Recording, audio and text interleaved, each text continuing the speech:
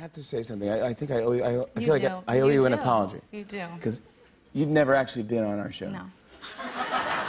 And it's not because we didn't invite you or anything, but just what happens is Worse. It's almost worse. It's worse. You invite me, and then we bump you bump me. We bump you for the show. For more important people. Yeah. I'm admitting it. That's what I want to say. Times. Multiple times. The first time, I was very excited to talk to you because I've known you for a long time. And then Michael Jordan. I know. Michael Jordan's in the building. I kind of understand that. He was downstairs. I know. He was shopping at the NBC Experience store. He's a big Friends fan. He loves that store. He loves Friends. Yeah. And he always frequents that store. And I noticed him, because I was down there as well. Because I was making an appearance.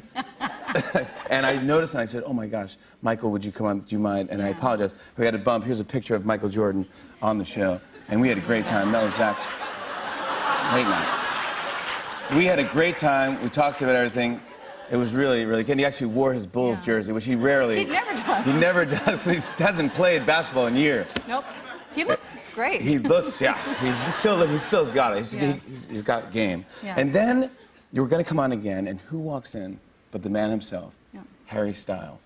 And I said to myself, Yeah, and I know. I'm sorry, so we had to bump you for that. And there's Harry. Harry came on, and that was... I remember this interview because, can you zoom in a little bit there? I remember Harry was telling me how he does his hair, how he styles his hair, and what he told me was that he uses two blow dryers aimed one this way and one aimed that way. And that's how he does his hair. It was a magical interview. He's a magical person. Then Khaleesi from Game of Thrones was in the NBC Experience shop. Yeah, they all shopped. They're all shopping down there. It's a very popular store. I know. And so Khaleesi was on our show, and with the little dragon too on her shoulder. She had a baby dragon. That's right. And and that then was there was a fake sticker, cleavage, a sticker there. Of cleavage, yeah. Yeah. Because they're like, Kristen doesn't have that. We have to put in the sticker. Then, of course, Super Bowl champ Peyton Manning was on her show, dressed in his full football, his uniform. I've never looked more small and weak. You look like a boy. I look like a boy. You look like a little boy came out, yeah. That was actually a fun one. That was, when you told people Peyton Manning was coming out, the amount of applause, and then when they saw me, it was...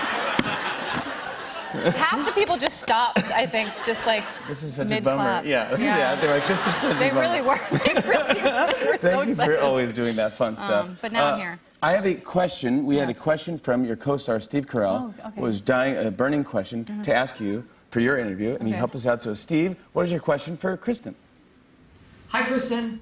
I understand that you enjoy making old-timey cocktails. Could you share your recipe for a sea cloud or a fuzzy wormhole?